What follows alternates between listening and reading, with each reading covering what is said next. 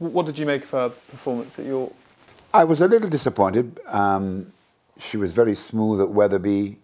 She had shown great promise as a 2-year-old. We've always liked her. She's a quality athlete. It was a messy race, but I was still a little disappointed.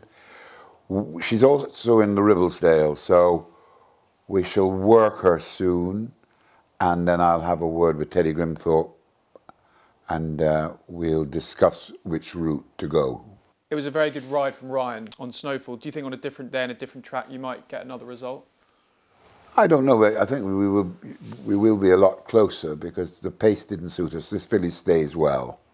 She'll get 1.5 miles well. The pedigree helps, and so does her shape and her balance and her soundness. But she has a little bit to find, so the work will be informative. And what would be her ideal ground? I don't think she minds. She's well on soft, and she bounces off fast ground as well.